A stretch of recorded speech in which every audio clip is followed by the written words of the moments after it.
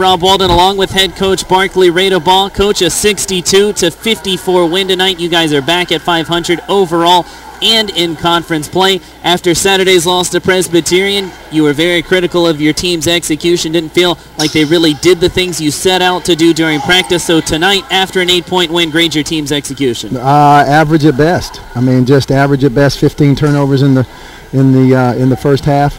This was a gut-out win. I mean, it was nothing but a gut-out win. It wasn't pretty. Asheville's very, very hard to guard. They're a very, very good team. 7 wins coming into it, and our execution in the second half was a little bit better, but our execution, well, no doubt. I mean, we made plays. We had 2 runs. One to get us a little lead, and then they cut it back to 5 or 3, and we hit a couple big shots late to get it back up to 6 or 8, and then for the most part hit our free throws late. Did a pretty good job of contesting threes. It was just an effort win. You know, we worked hard on the boards. We worked hard defensively. You know, hold them to 42% is an accomplishment because they're a great shooting team. To hold them to 13% from the three-point line is an accomplishment because they're a great shooting team. And then we just gutted it out. And sometimes you win like that. Confidence is a real tricky thing with a young team. It's you know, you look out there and I look out there, and for portions of the game, large portions of the game, we got 4 freshmen out there. Sure. And so, you know, they're not as sure of themselves as they will be this time next year. I mean, Jeremy Sexton didn't look like the best freshman in the league, and I still think he's the best freshman in the league. He just didn't look like it tonight, and that's okay. It's okay. He's played so well for us. You know, their freshman year they're going to have games like that. Sure. And that's why we had to. It's a gut win. It was a gut out win. Kelvin Martin is a warrior. He's an absolute warrior. We wouldn't be where we are today without him.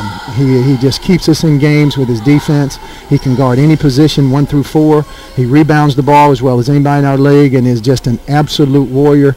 I wouldn't trade him for anybody. On the offensive side, UNC Asheville looked much different than the team that played Sunday against Radford. In that game, especially in the second half, they were hot from 3-point range. They were knocking them down. They finished the game with 92 points. Tonight, just 54. What'd you do defensively? I know you talked about how pleased you were with the effort, but what did you guys do defensively that took Asheville out of their game, especially their perimeter game? Well, we switched ball screens 1 through 4, and then we got out and got out in contested shots. I mean, we put a hand up in contested shots, and they're so hard to guard, and we knew we were going to have to, our bigs were going to have to move their feet.